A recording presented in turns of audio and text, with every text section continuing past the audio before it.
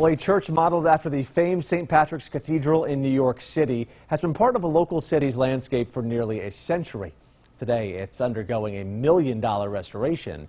And Eyewitness News photojournalist Joseph Butash takes us to Hazleton for more on the historic St. Gabriel's Church.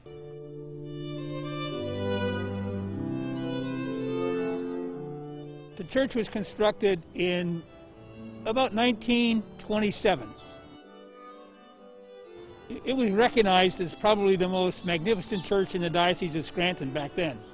The problem is that after almost 100 years of northeastern Pennsylvania weather, the place was falling in and of itself. We couldn't keep the inside dry.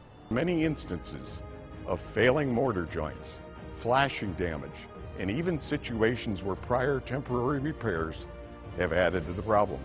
We had to go up and take out the mortar from between all of the bricks and the stones and replace it with good stuff. We have a bunch of fabulous artisans who are working, of course, on this scaffolding. We observe all of the precautions now when the church is open. We social distance. We have a limited number of people who can come to church at any one time. But we were able to start on time, and it has not interrupted our situation. On the National Register of Historic Places. We have stained glass windows that were built by Franz Meyer from Munich, Germany, and New York City.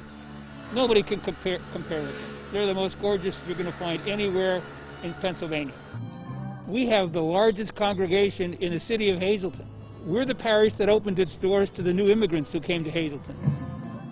When it's finished, as we say, this building will sparkle. You will not believe it. Annunciation Parish is close to hitting their goal. Phase 1 of the restoration is expected to be complete by the end of October.